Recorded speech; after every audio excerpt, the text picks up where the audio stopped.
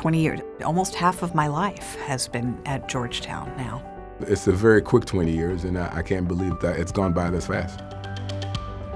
Somewhere out there on campus is a student who was born on the day I started work at Georgetown. I'm in denial. My students are the same age, and so am I.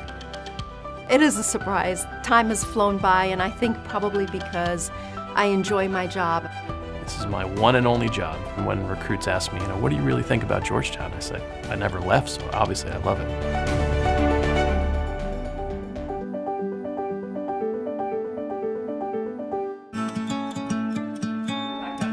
When I first started teaching, I thought that I needed to be in control of all the information.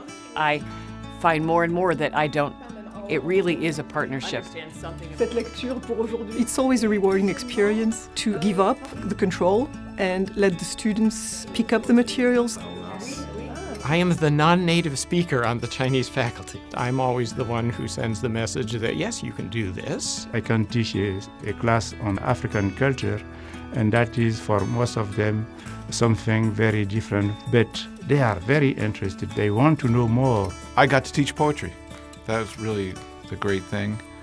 Well, I fear the blank page, so I ask them not to start with a blank page. I ask them to start with a form and urgency and some notes.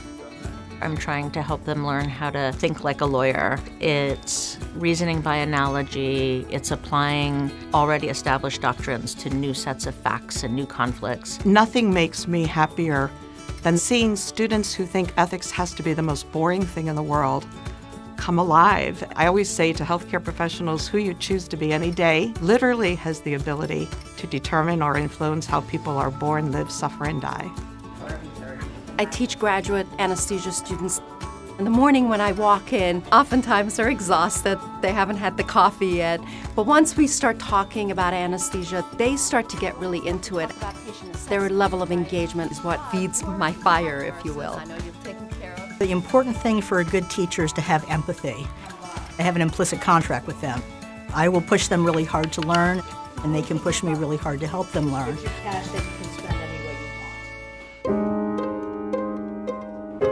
In my lab, fundamentally, we focus on drug resistance research. We hope to help cure malaria. It kills 500,000 people a year. I don't know if exciting is the right word, but it definitely motivates the heck out of us.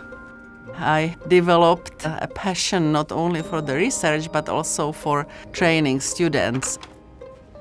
I have been really lucky to do something that I really enjoy. Attaboy, good adjustment. I get to teach life through a game I love, and I can't think of anything better. For me, it's about getting a group of students who are from different backgrounds, different parts of the country and the world, sort of working together throughout the whole year to make them into a cohesive team, and a team that is, among the best, if not the best in the country. I really enjoy helping the students. It might be their first time ever in an archive, and they're looking at, say, a letter from Abraham Lincoln, an authentic letter, and their eyes just light up. Well, it's always amazing working with a primary source document. It's kind of a pathway to the past. The best part of my job is being the sleuth and finding that one obscure source. I had always relished that part of being a student. I used to sit near the reference desk and just eavesdrop. Reference librarians held the keys to the information kingdom. We are information pushers. We get people hooked into the information so that when they leave, they'll be lifelong learners. So that the sources we introduce them here, they'll use in the real world. Ooh, I like that, yeah. I support students. So I try to lead them through their experience here and make sure that they have a transformative, positive experience at Georgetown.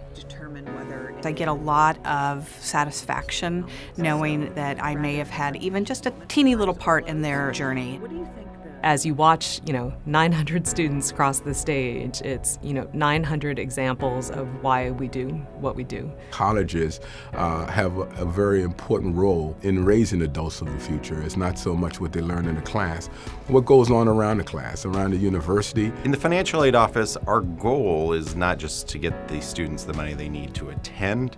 Our goal is actually to allow our students to imagine their situation in the future and to encourage them to count any opportunity as a viable one. And part of the work here really is about not just assuming that there's one way to do things, but to really think about what works best for an individual child, what works best for an individual family, what works best for a community. Well, I would say that this is the work of Georgetown. I guide our tenure-line faculty to scholarly publication at the highest ranking and most selective university presses and peer-reviewed journals. And just help me understand, because I have 3 words that I use to govern my office. They need you.